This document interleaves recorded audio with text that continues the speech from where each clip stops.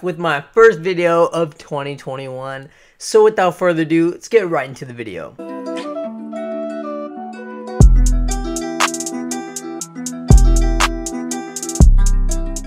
I just want to say I hope everyone had a great Christmas if you celebrate it, and New Year's if you celebrate it. Yes, in some instances there are people who do not celebrate it, so totally support that too. I'm really happy to have everyone back on the channel today. And if you're just a first-time viewer, if you're like, yo, let me click on this video because I want to see how the group ranking works out, then you know what? Welcome.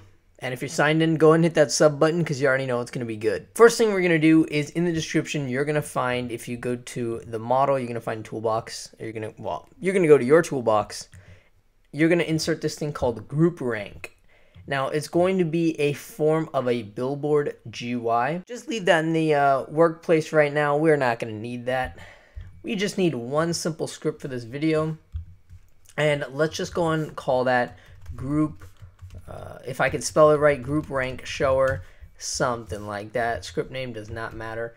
And what we're going to be doing is saying local players. I normally show you guys how it works at the beginning, but this is like super simple.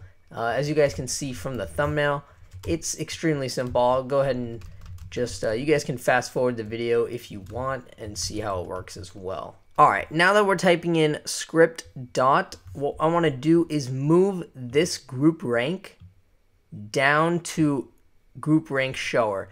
Now you'll see when I test it what it looks like. You can always modify it by yourself. This is just one that I provided for you guys. Now what you're going to do is local group ID equals, so this is the group ID. So this is mine. So how you can find your group ID, you're going to want to go and open up your browser.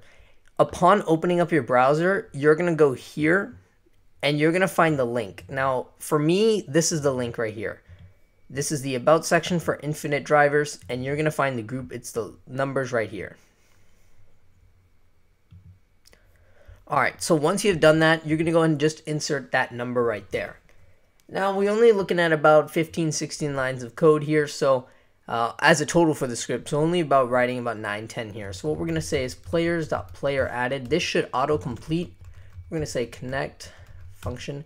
Now, if you guys are like, wow, this guy's really cool, blah, blah, blah, because I think I am. I like to refrigerate myself. That's how cool I am. Yeah. But, go ahead and make a purchase on Limitless Gamer. All those purchases help fund the channel. If you don't feel like just donating regularly, you can just make a purchase so you can get something out of it. That would mean a great deal for me. And then we'll say humanoid.display distance type equals. So if you're still following along and you didn't just take the place from the description, I will go ahead and explain this to you. This is a great way to just learn. So you're going to want to do display distance type. And you're going to do none. So what we're doing here is when the player is added, we're going to go and change their display distance type. So we are going to make sure that when the camera is displayed among the player, there's a different type that you can do. So instead of none, you can do subject or viewer. But I'm just going to put none. Subject is when you're focusing on a certain part or subject, and viewers when you're viewing a certain player. That's also used for like various camera modes like spectating. We'll go ahead and skip a line. We'll say local clone. I don't like to use the word clone a lot, so let's just go ahead and type cloned UI. If I can spell it right. Then what we'll do is we'll say GUI clone. This should automatically pop up, and then we'll say cloned UI. Sorry about that. Equals car. It's care. It's actually char. Actually, no wait. It's character. Dot head. Now head's not going to autocomplete, and what we'll do is we'll say cloned UI. Dot name. So what I have in here is I haven't namey. That I just put it like that. It was a typo. And then I just never got around to change it. We'll say text equals player dot name. And the reason why we have to go through the player added function and we have to change the display type is so that everyone in the session can see this. If you do not want everyone in the session to see this, just make this a local script inside this UI, inside the player. You can find local versus server in my nil to mil series. Then we'll say cloned UI.rank.text equals player get role. Now be careful how you spell this. In group ID. Now let me go and explain what we just did, because it's quite a bit. So first off, we have the players. You already know how that works. We have all the players in the session. Then we have our reference to our UI, which is located, it's called the group rank. It's the Billboard UI. Then we have our group ID. This is the ID of the group that we want to reference.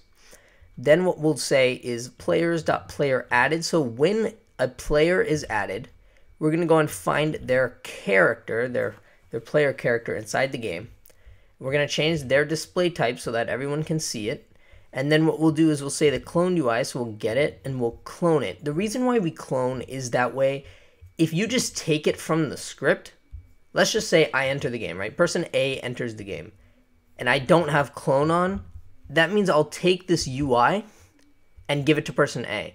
That way when person B joins, well, I can't take the UI anymore because it's gone because person A took it. That's why we always need to make a clone. I don't know if I went over that before, but that's why you would make a clone.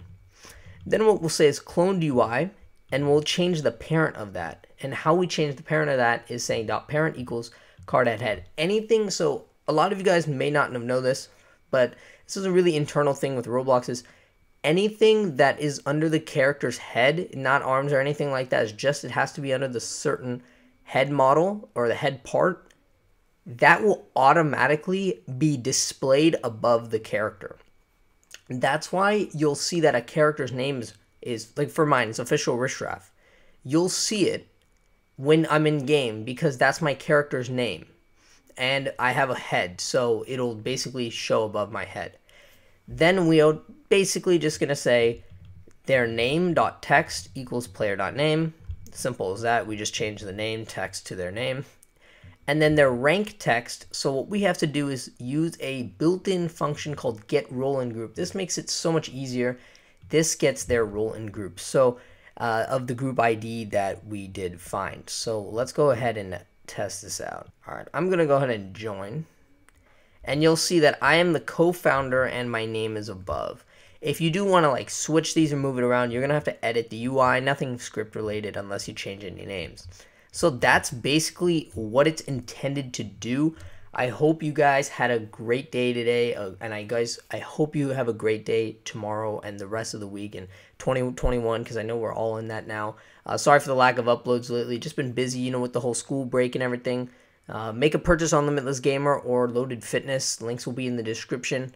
And if you guys have any business inquiries, contact@rishraff.com is the email to go. And I hope you guys have a great day. Peace!